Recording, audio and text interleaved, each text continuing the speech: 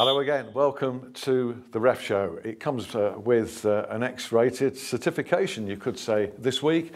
Not only because we've got Mark Lawrenson back on the show and the average age of the panel is increasing week by week with Keith Hackett here, but because of dangerous challenges, to be serious, we've got examples of referees doing the right thing and doing the wrong thing over the weekend in the Premier League. Plus respect, or it seems a lack of, continuing to be a lack of, in the junior game. An alarming episode related to youartheref.com. You can see it on the website. We'll be talking about respect generally in the junior game. And are referees biting back, I wonder, in their comments to players and managers on the field? We've seen some examples, Mark, we'll get into this in the second half, of referees making sarcastic comments, if you like, at times. Eh? I don't have a problem with that. I think it was a bit like that in our day, wasn't it? Oh, absolutely. In many, many ways. Yeah, yeah. It shows you're not a robot. Yeah. So I don't have a problem. And if it's funny, even better. Have a bit of a laugh and a joke and take away some of the tension. We'll go into that and those specific incidences in the second half of the show. We've got those dangerous challenges coming up. But first of all, maybe an award for courage, bravery. You know full well what it's like at St James's Park. You were at one time defensive coach up there at Newcastle. So, great shot from 25 yards. Tiote buries one at St James's early on in the game against West Brom at the weekend. Gets disallowed. A brave assistant referee, Harry Leonard, there. That took a bit of bottle, didn't it, really? Well, isn't that not his job, though? If you know, it's his job. But listen. Maybe Harry's can be quite sarcastic, so maybe add a little bit of banter back. Listen, if it's the right decision, I don't think anybody has a problem with it. I think the problem for Newcastle is they feel that they're in dire straits at the moment, aren't they? Obviously, they got a win at the weekend, but they're just desperate for anything, so it's by hook or by crook. But I don't know, it's like I go and watch Preston and there's a guy next to me. I've never heard so many swear words in my life when a decision goes against them. But he pays his money and he takes his choice. So it's the way of the world, isn't it? Absolutely, but Lee Mason was the referee, goes across there. Of course, there's a player in the line of vision of the goalkeeper. So you reckon that correctly? Oh yeah, I mean, the referee's got to be involved in that process. I think he just took a little bit of time to get there. That's fine though. But yeah, he got it right. And credit to the assistant, he is doing his job, as Mark said, and he's got to raise the flag. And then the discussion, if you like, came to the right call. And Harry Leonard comes out of it particularly well in the end anyway. To his relief, Newcastle score what proves to be the winning goal shortly afterwards. Happy days. Everybody's happy, apart from West Brom. Yeah. Thanks to Guy Beale for raising that point with us. Guy was on RefCam over the weekend as well to see a great performance from Michael Oliver, which we'll come to. But those dangerous challenges. The one on the Sunday game, Arsenal's victory at Bournemouth. Kevin Friend was in charge there early in the game. How influential was this? Flamini not dismissed. Should he have been dismissed? Yeah. He was two-footed. Yeah, and it was after, I think, 8 minutes, if my memory serves me right. Yeah. And I don't care. Someone said to me, oh, well, maybe because it was early, he didn't want to send him off. Absolute rubbish. If it's 8 seconds or 88 minutes and it's a poor challenge and it's a red card, it's a red card. End of. And, I mean, to be fair to Bournemouth, they're not a complaining club, are they? But I think even Eddie Howe's kind of gone, look, that really, really seriously would have changed the game, 10 against 11.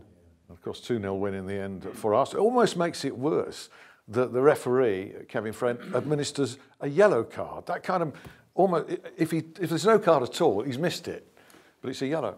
Well, it's incompetence, putting it mildly. I mean, the law's the law, and the amount of coaching that he's had, where a player launches with 2 feet, the expectation is he's out of control, he has to go. And you know, it sends the wrong message out. This player who hasn't then received a red card suddenly thinks, well, I can get away with it possibly next time. And all the other players that have had a red card probably think, well, there's an injustice. You've got to have the courage on the big decisions. If you're going to referee the big matches, and Kevin Friend wants to be top line, then he's got to have the courage to apply the law correctly. And on this one, I thought it was an easy decision. Not easy from a courage point of view, he's got to show it, but he should have gone that player, no question. He knew, for me, he must have thought, I'm off. Yeah. Must have done it, his heart was in his mouth, thinking, oh, I've gone. And I'm sure also And the Wenger's other thinking, players around him, yeah, they knew as well. Yeah, and Wenger's thinking, oh, what we're going to do now? Who we're going to bring on? Take someone else off because he's gone. Talking about courage on big decisions, Keith talking about there. Mark Clattenburg, this was Southampton 1, West Ham 0, sending off their third time this season, I think, Victor Wanyama. Now, a lot of people raised eyebrows about this and said, hang on, he's not even caught the player, actually, or injured the player. That's not relevant, is it? Don't have to. It's irrelevant in law. It's a reckless challenge with excessive force. You know what needs to happen here, and this is back to the guy who's in charge of the referees. He needs to knock on the door of the manager of the club and say, look, can I come and see you? And let's see the player. I did that with David Moyes with Fellaini years ago, to have a debate with the player, with the manager, with the coaching, to try to avoid a red card.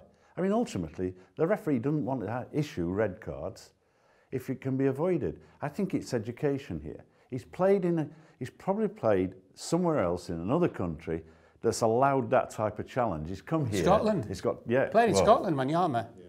Well, there's the story. But that is a foreign country, definitely a foreign country. Especially if you live in Sheffield. But Yeah. The other thing about that as well is that's his third of the seat at Wanyama. And Koeman said something afterwards about talking about it, and he said, I've told him, he just cannot do it. And he said the bottom line is, A, he's going to get sent off, but also he said it punishes us because we're playing with 10 men.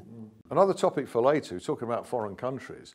I wonder if you two find it strange that here we are in a Premier League with loads of foreign managers, surfeit almost of foreign players. We've got no foreign influence on refereeing in this country at all. Are they allowed to referee? Yeah, right. they could do, but Ship maybe it's a debate. Yeah, okay, we'll talk about that maybe in the second part. Michael Oliver, Chelsea 1, Manchester United 1. Guy Beale on ref cam, full of praise, exceptional performance, he said, from Oliver. There's a tactical point on this. You and I, Lauro, wouldn't notice, but Guy did on ref cam, and Keith noticed. It involved Costa and Rooney and the referee's tactics. What were they? He was shadowing them. He'd clearly done his pre-match to recognise that these were players that could ignite the game and create a problem.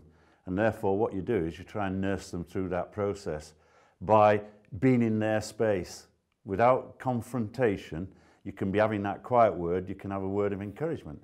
You know, you had to do that with Paul Gascoigne at times. You know, we had that process when Gascoigne was sat in the technical area as a sub. We knew that every minute that he wasn't in the game, he was getting fired up. His head was boiling. Fired up.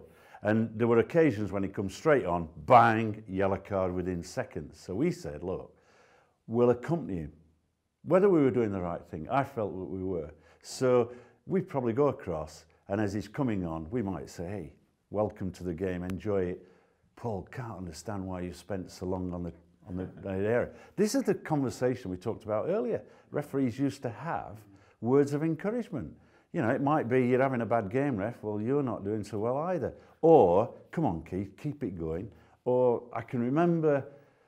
Oh, Keith, you're not very fit. I wasn't. I can remember a time... You weren't alone. I can remember a time with refereeing George Best. We'd been on it was an awful day. He was playing for Fulham. We'd been on the field about 20 minutes and he said, come on, Ike, call it off. Yeah. he didn't want to be there. So here, on Sunday, specific incident, so he's shepherding Costa and Rooney in the early stages. Good luck with that one. Yeah. But it seemed to work. The game's under control and he comes out with a good performance. You know, there's no doubt that Costa, on many occasions, you can't referee him. No. Absolutely, totally cannot referee him. You know, South American, Latin temperament. And everyone's aware now that he does it to get himself playing. But the problem is it's to the detriment of himself. And sometimes he gets people sent off. I mean, go back to that Arsenal game earlier on in the season, and it was, can't remember which of the centre-backs he got sent off that day, but it was just, he threw the line out and the fella went for it and off you go. But he has to be the most difficult player in the league to referee, because he doesn't really tackle. Occasionally leaves his foot in, but it's all in your face, shouting, spitting, haranguing, aggression, pressure, all that. So you've got to be a good referee to stand up to it. Yeah. Leicester City. If you see a Leicester fan, don't wake him up. It's amazing, isn't it? Yeah. They are though, and they have been for a while.